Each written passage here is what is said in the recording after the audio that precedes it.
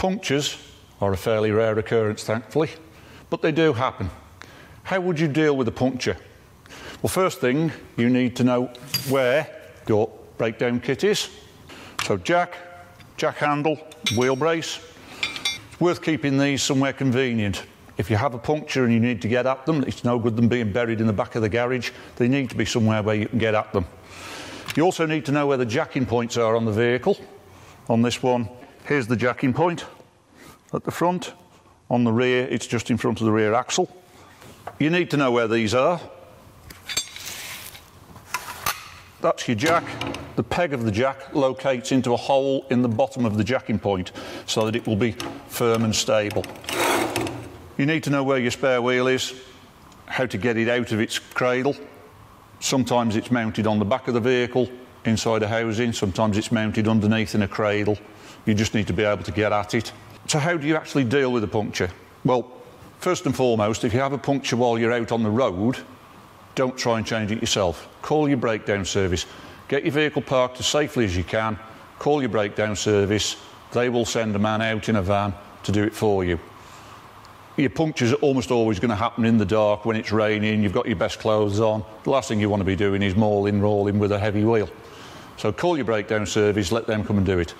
The driver will park his vehicle behind yours in a safe position where it will deflect traffic away from your vehicle.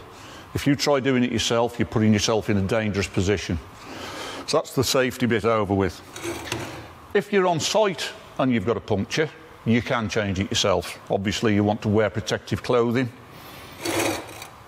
Insert your jack into the jacking point. As you wind it up, that peg on the top will locate in the hole under the jacking point, making sure it's on firm and stable ground.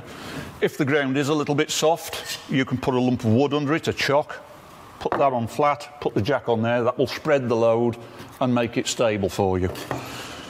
Before you jack the vehicle up, you need to loosen the wheel bolts. Do that with your wheel wrench. They will be tight.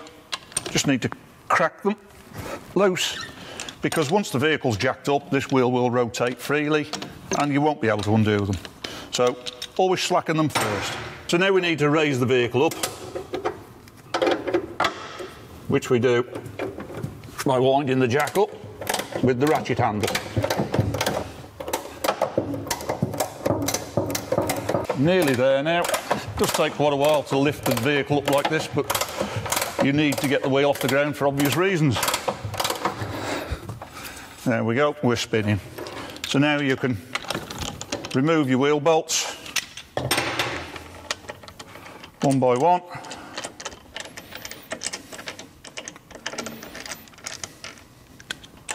When you come to loosen the last bolt out, hold the wheel with your other hand, because its natural tendency will be to rock away from the vehicle, and that'll make it difficult to get that last bolt out. Now we've got the bolts out, we can take the wheel away, get your spare, bring it back. So you need to line the bolt holes up to the holes in the wheel flange, and then get a bolt in. Always start all of the bolts by hand. Sometimes people use a power gun to put wheel bolts in, which is all very well, but if you put the bolt in with the power gun to start, you can very easily cross-thread it. So always start them by hand. Start all of them before you tighten them up, and then the wheel will be centred properly on the hub. Now we've got them all started, we can tighten them up.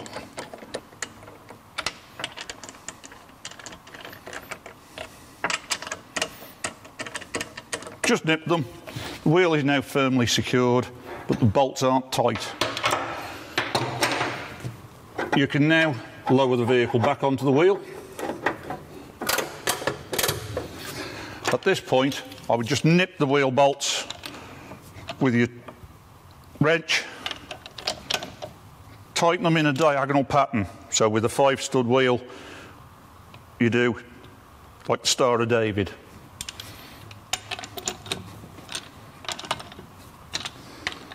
Just nipping them now will just make sure the wheel is seated properly before you put the full weight of the vehicle back onto it. Now we can finish winding it down.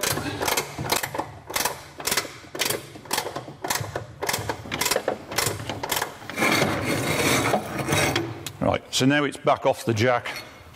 Pop that out of the way. You can now just tighten the wheel bolts properly. You can find out the correct wheel bolt torque from your vehicle manufacturer. So just to recap, know where your toolkit is, know how to use it. Be sure that your jack can actually lift your vehicle. Very large motorhomes that have got an extended chassis may be heavier than the scissor jack can cope with. If that's the case, get yourself a little trolley jack that's capable of lifting the vehicle. Know where your spare wheel is. Be sure it's inflated. A flat spare is about as much use as a chocolate fire guard. And work safely. That is the most important thing. You're no good to anybody if you've got a motorhome on your back. If the ground's uneven, use a block of wood to level it and make it firm. If you have a puncture while you're out on the road, don't bother trying to change it yourself. Call your breakdown service, let them do it. They know what they're doing, they're trained for it, and you're paid for it. Use the service. Hope you found this helpful. I'll see you next time.